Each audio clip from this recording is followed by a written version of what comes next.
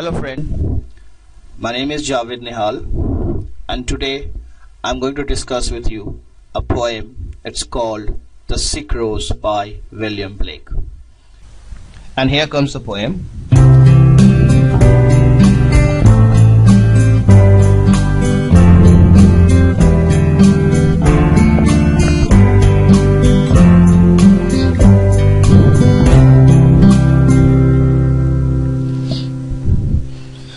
Now, The Sick Rose is a small poem of 2 stanzas, each containing 4 very short lines.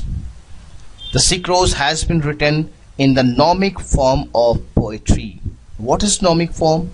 What is gnomic poetry? Gnomic poetry consists of statements of traditional wisdom and morality expressed in the form of verse. In fact, the word gnomic is derived from the word gnome, which is actually a Greek word meaning proverb.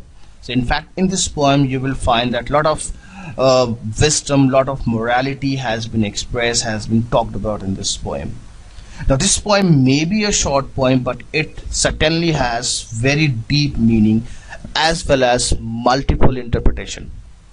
Let us first start with the literal meaning of the poem. Now the first line, "O rose, thou art sick," is actually a figurative speech. It has a figurative speech called apostrophe. Now, apostrophe is a direct address to the dead, to the absent, or to the personified object or idea. Here the poet is making an impassioned address to a rose and says, "O rose, thou art sick." The tone is full of pity. The rose is sick because it has been infested by a worm. Well, in nature we often find that some organism or species come together and form a relationship. They live and coexist very happily. Now this kind of relationship is called symbiotic relationship. Now but here the association and relationship between the rose and the invisible worm is not symbiotic or of mutual benefit.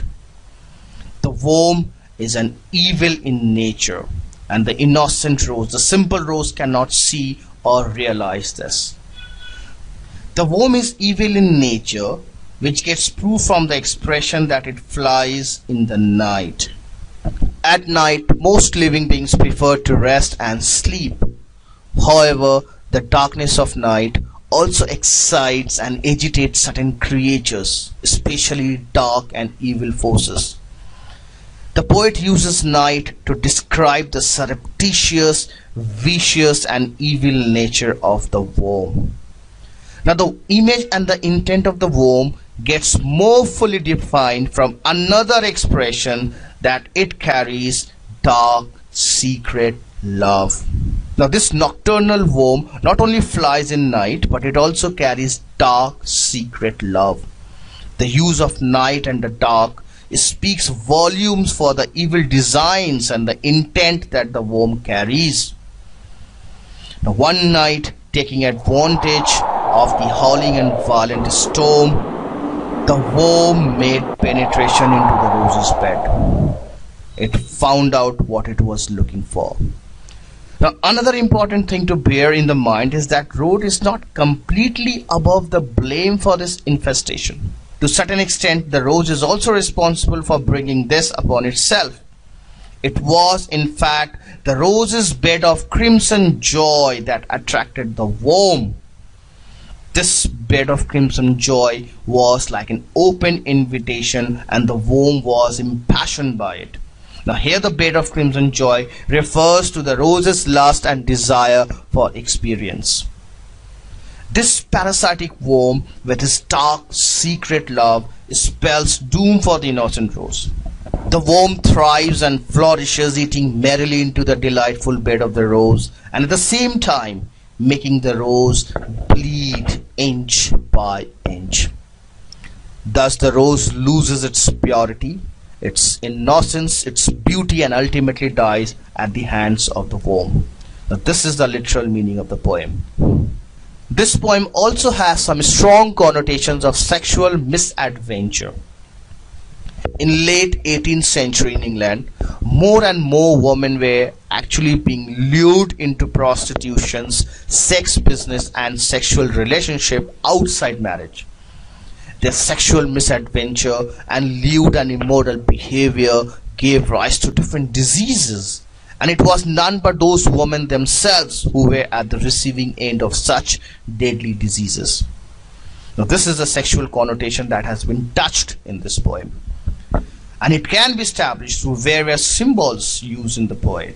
Say for example, rose. Now apart from being a flower, a rose also represents femininity, and the worm with his pronominal adjective, his dark secret love, becomes symbol of masculinity, a male gender. The worm penetrating into the bed of the rose underlines this connotation of sexual misadventure. The word crimson also means to turn red with shame and embarrassment. The expression crimson joy gives a connotation of lust for sex, and the rose's bed of crimson joy denotes both a flower bed and a human one. In fact, the poem The Sick Rose can also be taken as an allegory. An allegory is a symbolic narration of some abstract ideas. It uses symbols to express two coherent and lucid meanings, one implied and the other expressed. Now here the rose stands as a symbolic representation of all things pure, innocent and virtuous. On the other hand, the worm with his dark secret love symbolizes opposite and evil forces destroying purity, innocence and virtue. The poem reiterates the axiomatic fact that the world of innocence gets corrupted and destroyed by the world of experience. Say for example, love gets corrupted and destroyed by selfishness, innocence by experience, honor by pride and arrogance, wealth by extravagance, contentment by greed, character by immoral behavior, chastity by immodesty. In fact, the rose and the worm represents two opposite forces. The rose belongs to the world of innocence and the worm to the world of experience. The sick rose and the joyous worm are two opposite forces of life. Hence the poem The Sick Rose can also be taken as an allegory. Now here we come to the end of this poem. Thank you very much.